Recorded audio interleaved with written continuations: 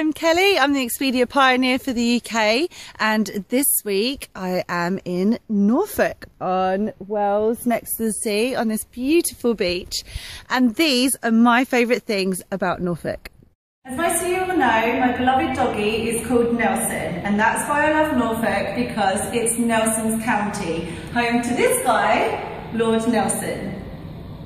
I love Burnham Market because it's a beautiful little village lined with independent shops and cafes, and it's just the most beautiful, tranquil little place, and you have to come and see it.